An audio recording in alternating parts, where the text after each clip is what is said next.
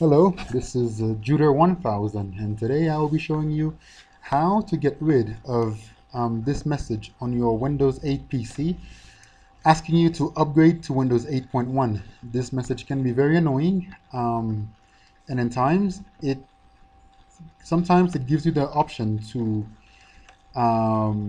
do it later, but after a certain time, it seems like it is forcing you to do it because it no longer gives you the option to do it later.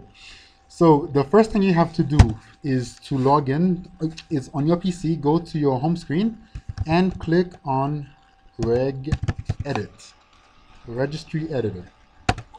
You search for it, you press enter, then it takes you here. So when you get here, you click on HKey local machine, after which you go down to system. After system, you click on setup, and on setup, you go ahead and click on upgrade notification. It will take you here. You just click on upgrade available and change the value data to 0. Press OK, file, exit. So now you will no longer get this message. Don't forget to comment, like the video, and share the video. And if there is a subject you think you might need help with, please don't forget to let